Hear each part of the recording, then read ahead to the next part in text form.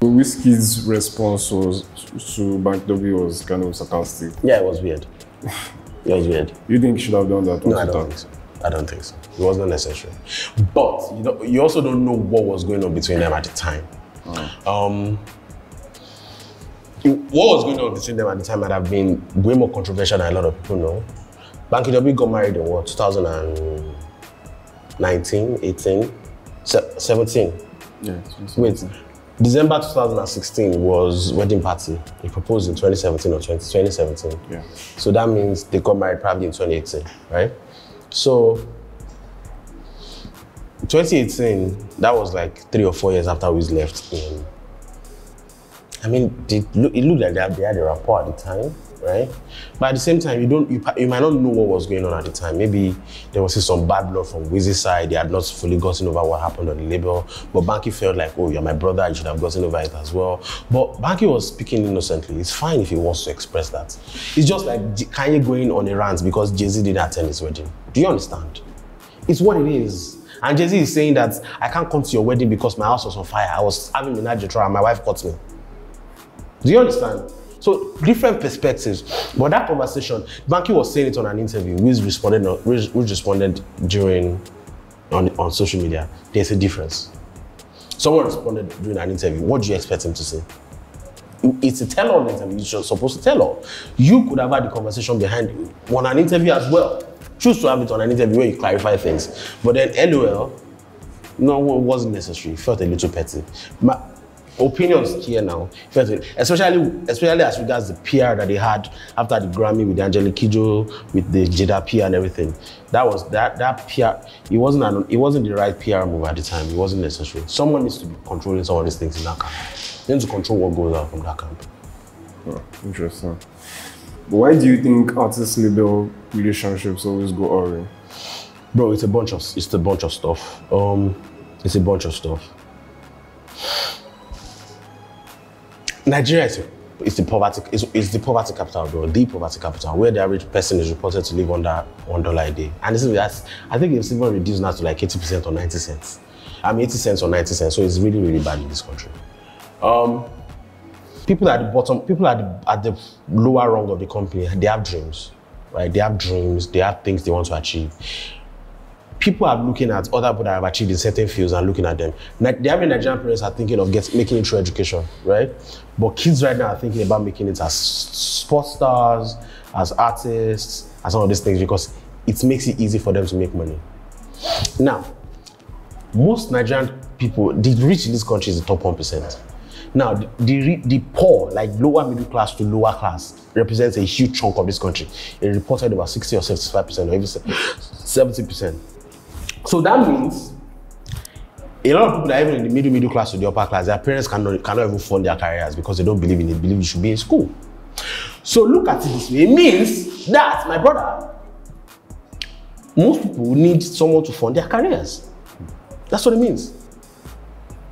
Now, these guys are coming from a place of poverty.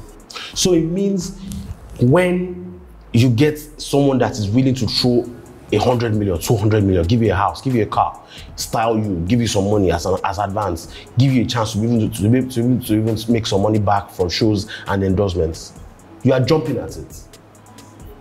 Do you get? You are jumping on it because it's the opportunity of a lifetime. We did an episode about label services companies and distros last year, and we're talking about how some of these guys, artists now have access to money, but it's not even money that can blow them. It's not money that can blow. Bro, to blow in this country, you are looking at over 70 million. I know if it's some people that spend upwards of 10, 20 million on singles. One single. One in promotions. Eyoko. For context. I don't know one in Igbo and Hausa for Azobia effect. Anyway, the point is, I don't one single. Bro, now you're looking at videos. You are looking at radio. You're looking at payola. You are looking at a lot of things. You're looking at styling. You're looking at fashion, interviews, flying them here, flying them there, with their team. You're looking at all those things, right? So my guy, you're looking at upwards of 100 million to blow one artist off one body of work.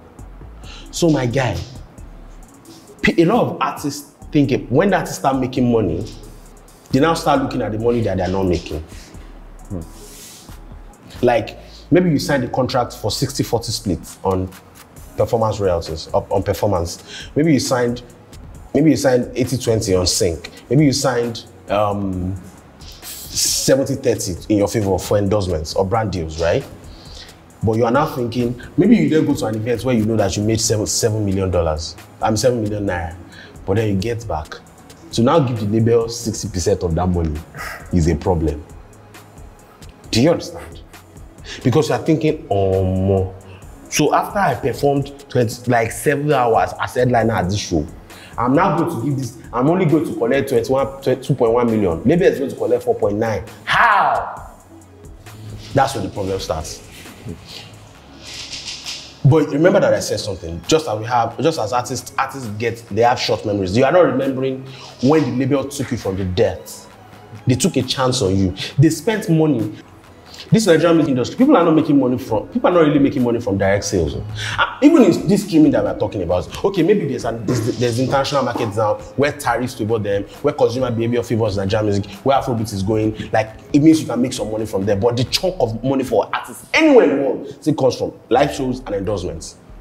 So my guy, labels, and in Nigeria, Nigerian labels, how many people are going to cross over?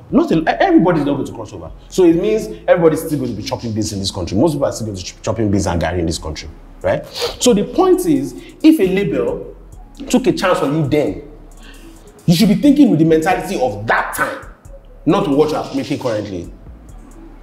But artists think of where they are currently. They don't think about where they were when the label picked them up. So there's not a clash of perspectives. And now artists forget that they signed the contract. My guy, you signed, if it's a 3-album deal, my guy, sit down there and fill the terms of your contract. But artists now start fighting. They know that if they come to social media, people are going to take their sides because it's big versus small. The label is the big guy, the artist is the small guy. But Nigerians always take the side of the smaller guy against the big guy. But the thing is, my guy, you signed see, the long and short of most of the artist label situation is, you signed the contract. You signed the contract. If you sign the contract, my guy, fulfill it. It's simple. Talking about the risks for the artists and the record labels, who do you think bears the most risk? Bro, the label. Artists doesn't bear no risk. They don't. I mean, they bear risk in terms of like their growth potential. But look at it this way, my brother. Even after you sign a 360 deal, the only way labels can make their money back on Nigerian artists is 360 deals. If you don't sign a 360 deal, you are not making anything. You might not make your money back. That's why a lot of people are scared of this era of label services and distros, because they are pouring so much money and people are scared that will these people make the money back? Even in foreign countries, people are signing 360 deals or quasi 360 deals now because, my guy, they need to make the money back on your advance. And the money that they are still expending on music videos and whatever. So, my guy, in this situation, in terms of like your growth potential, what an artist could become, maybe you are saying that you are taking a risk because if you blow, now the deal might be to your detriment. That's why a lot of artists now try to get out of their record deals. Look at Drake, for example. He had to get out of the Young Money deal. He released a double album because he just needed to get out because he was making a hell of a lot of money. He was even bragging that he was keeping the lights on in the Universal Music Building. He was bragging, right? So, my guy, the point is, even in foreign countries where there are structures, only a small amount of the artists that are signed get to make it to the public. So why would label the one artist that blows? That's how labels stay afloat. The one, or maybe the 5 artists that blow out of the 30 that they sign in a year, that are in development. Some are in development, they will never come out. So, bro, that's the thing. People don't see some of these things that these labels do. They take a lot of risks. So the risk significantly belongs to the side of the label. It's easy. Artists are the ones that make the money, though. Yeah, they're the ones that make the money. But I'm the one that spend the money for you to be able to make the money. End of story. If I didn't spend the money on you, would you be able to make the money? Probably not.